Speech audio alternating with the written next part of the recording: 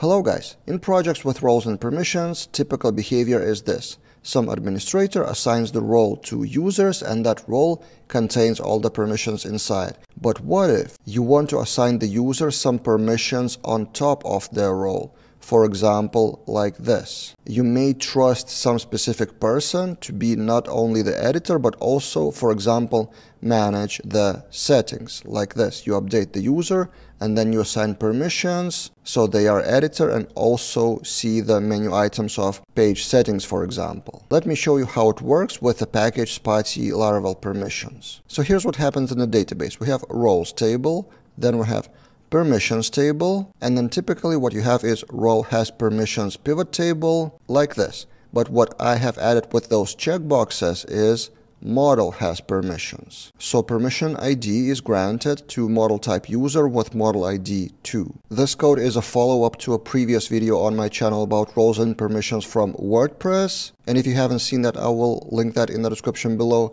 So we added that functionality of using permissions like this. In the edit form of user controller, we'll load all the possible permissions for the checkboxes, and then in the user's edit we have our checkbox component, our own blade component, and it is checked. The checkbox is checked if user permissions contains that permission ID. Those permissions come from Spotty package. And then in the update method of that controller, we don't just sync roles, again this is Spotty package function, but also sync permissions from that array of checkboxes. And this is why when you check the permission, you should check for permission and not the role. So gate authorize update user, or for example, who can even see that item of user management, for example, here on the left, users, index is authorized to view permission of user class, and if we go to sidebar, that menu item is also visible to view user class, which is resolved by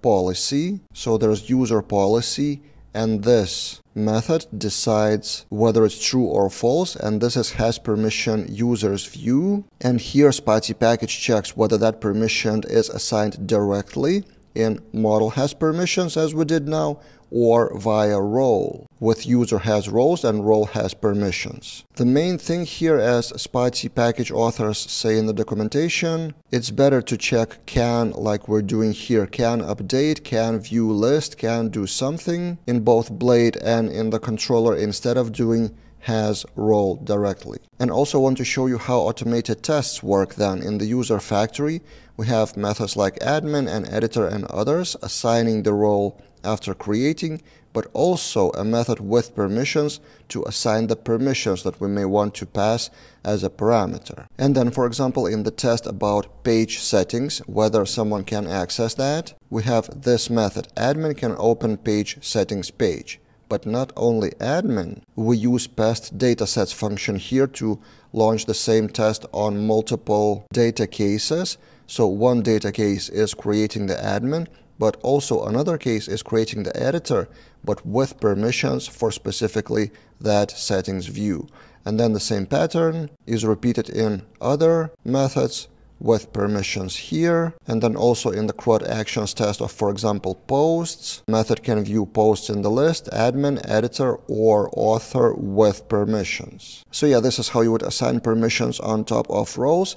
And this thing, by the way, this mini admin panel is built on top of our Laravel daily starter kit, which is free. It's a community starter kit, and I would advise to try it out. I will link that in the description below. And also, if you want to know more about roles and permissions in Laravel, recently I've reshot a video version of the course Roles and Permissions, updated to Laravel 12. It's 1 hour long video course now with text-based version and the repositories, of course, covering 2 projects. First is the overview simple case with gates, policies, and Spotty package. And then the second one, which I'm pretty proud of, is this is the video version. And then in the text version, we implement roughly this project with clinic management with multiple roles, teams, and permissions that could be described in this matrix of roles and permissions. Pretty complex real-life scenario. So if you want to get that with the repository and all the explanations, I will link the full course in the description below. That's it for this time, and see you guys in other videos.